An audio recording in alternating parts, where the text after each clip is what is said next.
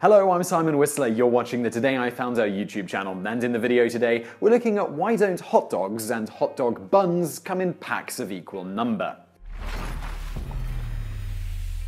Yes, finally today we are going to answer perhaps the most oft-asked question that we get in our inbox, a question that has been perplexing mothers, stoned teenagers, and lazy comedians for decades. Why do hot dog buns come in packs of 8 when hot dogs are usually sold in packs of 10? For our American viewers who've been dealing with this infuriatingly mundane problem for years, we'd like to point out that you're not alone in your struggle. For example, in the UK, while hot dogs are usually sold in cans of 8, yes, cans, hot dog buns are sold in packs of 6. While the numbers may be a little different in these two countries, the result is the same. Extra hot dogs lying around with no bun to put them in. So why is it that these two industries, whose interests and customer bases are so closely intertwined, have failed to pick up on this seemingly obvious gap in their marketing strategy? Is it really that they just want you to have excess of one or the other so that you continue to buy them in a vicious but profitable cycle? In truth, you can find hot dog packages containing 8 dogs to match with the buns, but by far the more popular is the 10-pack in the States. So how did this come to be? The most common explanation for this is that, as with many meat products, hot dogs are sold by the pound, and because the average hot dog weighs about 1.6 ounces, this invariably means that your average packet of hot dogs is going to contain 10. According to the National Hot Dog and Sausage Council, this was a decision reached by manufacturers in the 1940s, prior to which hot dogs were sold by butchers in varying quantities and sizes.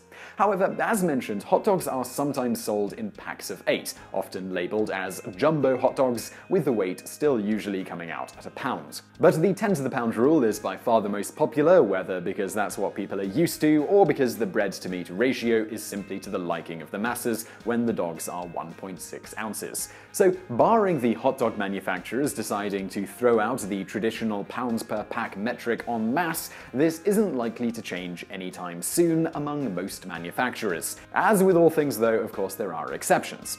So, well, what about the bread? Now, bread isn't really sold by any particular weight in the United States, though historically in the UK it was. After the Bread Act of 1822, all loaves had to weigh a pound or a multiple thereof. This law, which stemmed from another law passed in 1266 called the Assize of Bread and Ale, was in effect right up until World War II, during which time it was decided that all loaves had to weigh 14 instead of 16 ounces, or a multiple thereof, to save flour.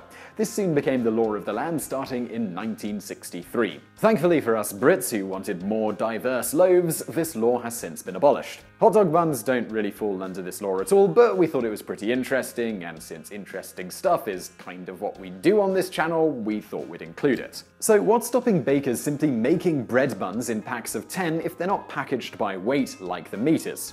Well, really nothing at all except tradition. This isn't so easy to change without incurring some expense, as changing machinery to accommodate the new package sizes and layout would be no trivial thing.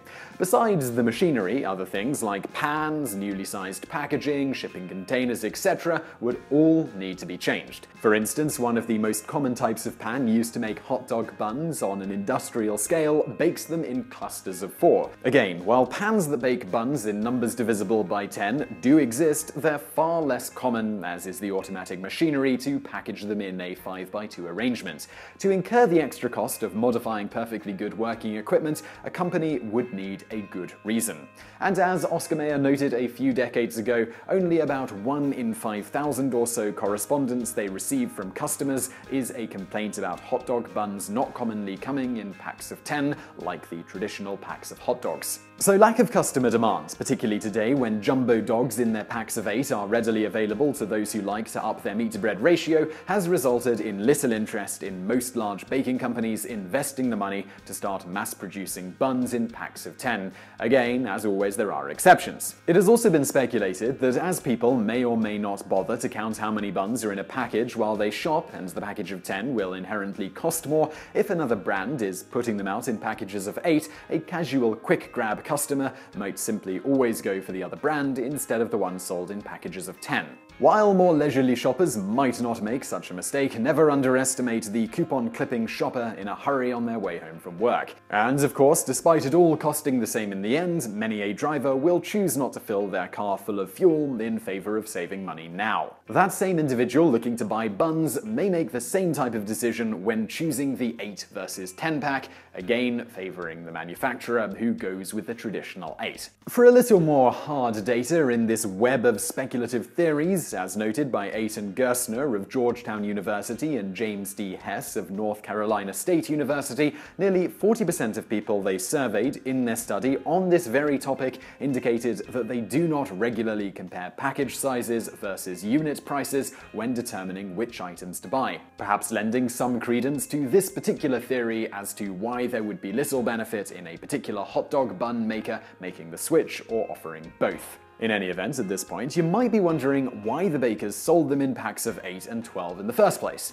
For this, we can't nearly be as definitive as with the origin of the 10-pack of hot dogs, and must continue to delve into the tenuous realm of speculation, which we normally don't like to do, and even more so in this case as pretty much all proposed hypotheses are not very convincing. But it's generally thought it started out that way as bakers classically liked to work in multiples of 4 rather than multiples of 5 or other odd numbers. As to why, it's been speculated that multiples of 4 are easier to work with. For instance, with multiples of 4 you get more uniform packaging than with every other multiple of 5, which potentially may have an odd man out depending on the configuration. Multiples of 2, or the more common 4, are always going to be even, leading bakers to tend to be biased in favor of it when making products that are sold with multiple items in a single package. On top of this, it has been noted that before the advent of modern baking machinery and large factories, dividing dough up relatively evenly by hand is easier to do if continually dividing in half and again with final numbers a power of 2 until you get down to the desired size, perhaps leading to the even number preference even before such packaging concerns were a thing, with the notable exception of the baker's dozen of 13.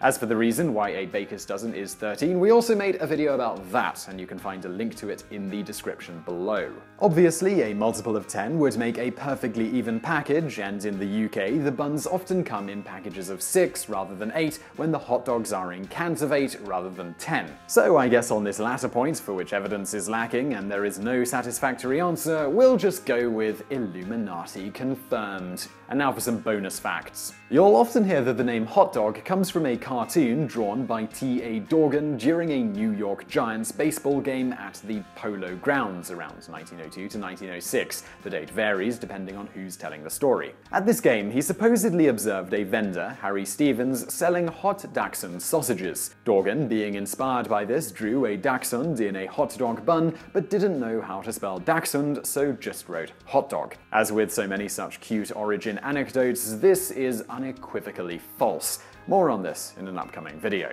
It isn't known exactly when somebody first got the bright idea to put sausages in a bun, however, the first historical reference of sausages themselves goes all the way back to one of the first books ever written, Homer's Odyssey. As when a man besides a great fire has filled a sausage with fat and blood, and turns it this way and that, and is very eager to get it quickly roasted. While it is unlikely that the practice of putting sausages in some sort of bread only happened recently, bread being a staple food throughout history and sausages being relatively popular in many cultures, the first recorded instances of sausages being sold encased in bread comes from around the 1860s, where various German immigrants sold frankfurters with milk rolls and sauerkraut on the streets of New York City. There are numerous stories of people having claimed to be the first to put the sausage in a bun, but nobody knows for sure which, if any, are true. A common theme among all of these stories is that the idea behind the bun was to be able to serve the hot dogs to customers on the streets without the customers burning their hands on the hot sausages.